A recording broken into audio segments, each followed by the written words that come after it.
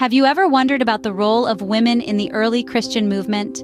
It's a question that may not come up often, but when we delve into the pages of history and scripture, we discover a tapestry rich with the contributions of women.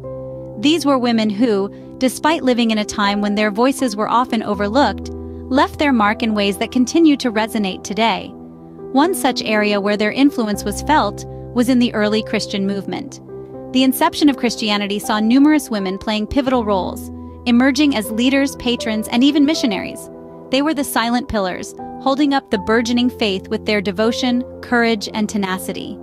Yet their stories are often left untold, their contributions overshadowed by the more prominent figures of the time. This doesn't diminish their importance, however. In fact, it only adds to the intrigue and the desire to pull back the veil of time and bring their stories to the forefront. One such woman, whose story is a testament to the strength and resilience of women in early Christianity, was Lydia. She was a woman of trade, a successful businesswoman who navigated the world of commerce with finesse. But she was also a woman of deep faith, whose heart was open to the teachings of the gospel. Her story is one that bridges the gap between commerce and faith, highlighting the diverse roles that women played in the early Christian movement. Lydia was more than just a believer. She was a pillar of the early church. Her home served as a sanctuary for other believers, a place where faith was nurtured and the Christian community was strengthened. Her story is a testament to the power of faith, the strength of women, and the indomitable spirit of the early Christian community. So let's dive into the story of Lydia, the pioneering businesswoman and pillar of the church. Let's explore her journey, her faith, and her legacy. It's time to shine a light on the unspoken women of the early Christian movement, and there's no better place to start than with Lydia. One such woman who was a successful businesswoman and a devoted follower of Christ was Lydia. Lydia hailed from Thyatira, known for its luxury purple dye industry. Nestled in the ancient region of Lydia, Thyatira was a city renowned for its vibrant purple cloth. This detail is not merely incidental. Lydia was a seller of purple, as the Book of Acts tells us.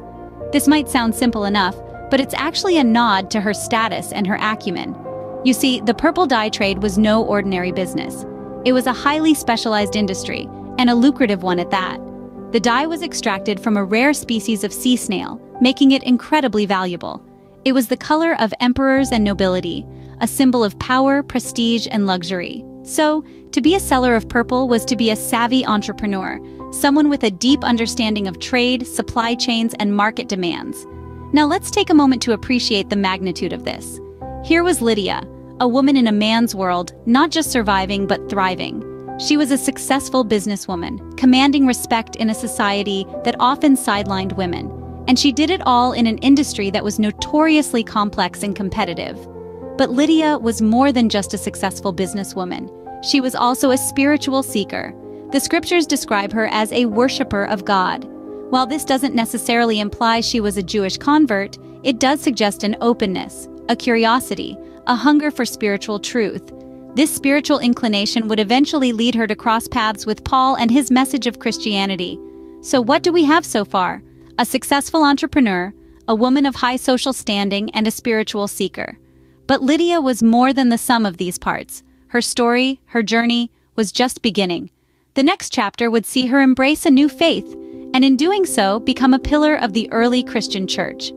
Lydia was no ordinary woman. She was a successful entrepreneur with a deep understanding of trade and commerce. And as we'll see in the next scene, her story was about to take an extraordinary turn. Lydia was described as a worshiper of God. This phrase, as simple as it may seem, provides a profound insight into Lydia's spiritual inclination. While Lydia was not explicitly identified as a Jewish convert in the scriptures, it's clear that she held a deep reverence for God. This reverence, or perhaps curiosity, likely led her to the teachings of Judaism, the monotheistic faith that was prominent during her time. Now, this spiritual inclination of Lydia wasn't merely a passive interest. It was an active pursuit, a yearning for divine wisdom. It was this very yearning that made her receptive to new spiritual insights and teachings. Lydia's spiritual journey was not confined to the familiar. She was open to exploring the spiritual landscapes beyond her known horizons. In this context, it's important to acknowledge that Lydia's spiritual openness was not a common trait in her society. Remember, We're talking about a time when religious beliefs were rigid, and deviation from established norms was often met with resistance, if not outright hostility. Yet, Lydia dared to venture into the unknown, dared to question, dared to seek, and it was this readiness to embrace a new faith that set the stage for her encounter with Paul, the apostle who was spreading the message of Christianity. When Paul spoke in Philippi, Lydia was among those who listened. The scripture emphasizes that the Lord opened her heart to pay attention to what was said by Paul. This divine intervention highlights not just Lydia's receptiveness, but also her courage to embrace a faith that was new and unfamiliar. This spiritual inclination of Lydia, her readiness to embrace the teachings of Christianity, is a testament to her spiritual strength and resilience. It is a testament to her quest for divine wisdom, a quest that was not confined by societal norms or religious boundaries. It is a testament to her spiritual journey, a journey that led her from being a worshiper of God to becoming a follower of Christ. In conclusion, Lydia wasn't just a successful businesswoman, she was a spiritual seeker, a woman of faith who dared to venture into the unknown in her quest for divine wisdom. This spiritual inclination of Lydia paved the way for her encounter with Paul and his message of Christianity. When Paul spoke in Philippi, Lydia was among those listening. This is where our story takes a significant turn, where the businesswoman from Thyatira becomes a devout follower of a new faith. Lydia was no stranger to spiritual teachings. However, the message Paul conveyed that day wasn't just another religious discourse. It was the gospel, the good news of salvation through Jesus Christ. The scripture recounts this pivotal moment with profound simplicity, stating, "The Lord opened her heart to pay attention to what was said by Paul." This phrase, "the Lord opened her heart," speaks volumes. It wasn't just a matter of Lydia being receptive or open-minded. Rather, it was a divine intervention, a supernatural act that enabled her to truly grasp the depth and significance of Paul's message. Her heart was not just opened, but was transformed, marking the beginning of her journey as a Christian. Embracing the Christian faith did not mean abandoning her business acumen or societal role. On the contrary, Lydia's conversion integrated her faith and her profession, bringing a new dimension to her life as a businesswoman. She didn't just sell purple cloth anymore. She became a vessel of God's love, spreading the message of Christ through her actions and interactions. Her conversion was not a solitary event either.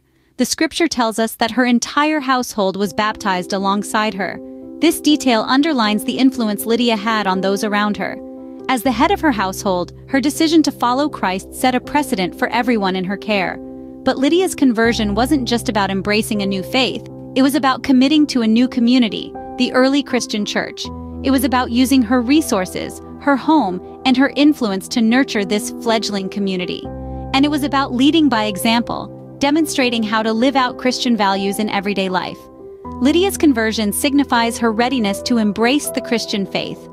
But more than that, her story is a testament to the power of divine intervention, the influence of a transformed heart, and the impact one woman can have when she integrates her faith with her life. Lydia's story does not end with her conversion. There's a pivotal moment that follows, a moment that cements Lydia's place as a cornerstone in the early Christian community. This moment revolves around Lydia's baptism and her act of hospitality. Following her acceptance of the faith, Lydia is baptized, marking her formal entry into the Christian community. But her baptism is not a solitary event. The scripture tells us that her household too was baptized. This detail is significant as it demonstrates Lydia's influence and her commitment to sharing the faith with those around her. It's a testament to her generosity, not just in sharing her physical resources, but also in sharing her newfound spiritual wealth. But Lydia's generosity does not stop there. After her baptism, she extends an invitation to Paul and his companions. "If you have judged me to be faithful to the Lord, come stay at my home." This is not merely an offer of shelter and sustenance. It's an offer of fellowship, of community. It's an act of hospitality that signifies Lydia's commitment to the nascent Christian community. Lydia's home becomes more than just a dwelling.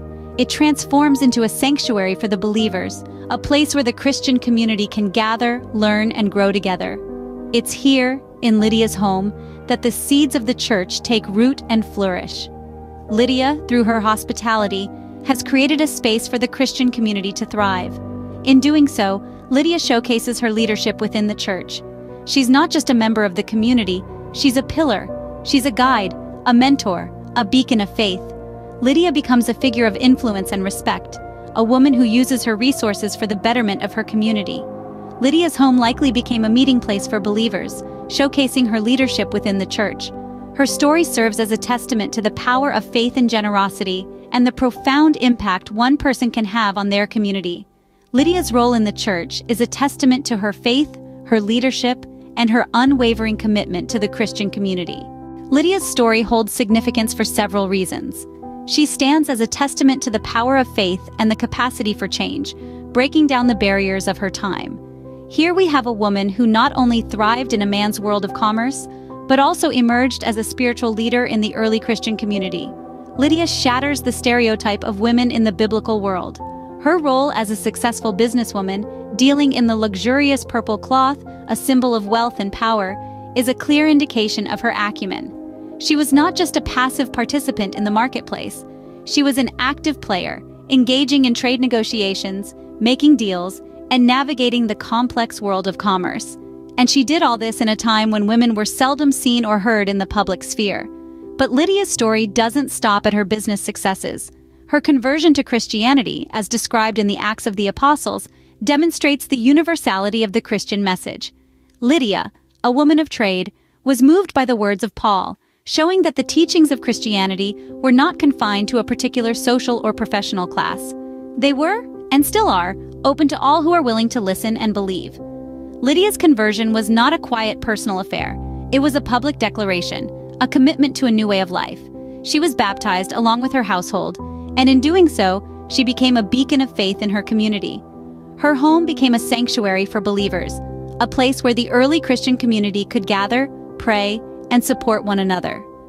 Lydia's story is a powerful reminder that faith can transcend social and economic boundaries. Her legacy is one of courage, resilience, and unwavering faith. She serves as a role model for all women, demonstrating that it is possible to be both a successful entrepreneur and a devoted follower of Christ. Lydia's hospitality and leadership serve as an inspiration for women in ministry and church life. Her story encourages us to strive for spiritual growth, to open our hearts to the Word of God, and to use our talents and resources to serve our communities. It is a testament to the power of faith, the value of hospitality, and the importance of community in the Christian journey. It's important to note some debates surrounding Lydia's story. As we delve deeper into the life of Lydia, it's worth mentioning that her narrative isn't without controversy. Scholars have raised questions about whether Lydia's business practices were in complete alignment with the early Christian ethical teachings. You see, Lydia was a seller of purple cloth, a luxury item in those days. The purple dye industry was highly specialized, lucrative, and in some cases, it could be exploitative. The dye was derived from a certain species of sea snails, and the extraction process was labor-intensive, often involving harsh conditions for the workers. In addition to the potential issues of labor exploitation, there were environmental concerns as well. The production of purple dye was not only resource-intensive, but also had a significant environmental impact. The extraction of dye from these sea snails could disrupt marine ecosystems and lead to ecological imbalance. These factors complicate our understanding of Lydia. On one hand, she is depicted as a successful businesswoman and a devoted follower of Christ, a pillar of the early church. On the other hand, the nature of her business raises ethical questions that cannot be ignored. However, it's essential to remember that the scriptural account of Lydia doesn't delve into these details. The focus of her narrative is not on the specifics of her trade, but on her faith, her openness to the Christian message, and her generosity towards the early Christian community. These debates about Lydia's business practices serve to remind us that the figures we encounter in Scripture are complex, just like us. They lived in specific cultural and historical contexts, and their stories can be interpreted in multiple ways. Regardless of these debates, Lydia's story undoubtedly celebrates her faith, generosity, and the vital role she played in the early church. Her story continues to inspire countless individuals, particularly women, who find in Lydia a model of entrepreneurial acumen, spiritual devotion, and leadership within the faith community. Thank you for watching GloriousTube channel. Please subscribe, comment, like, share, and press the notification button.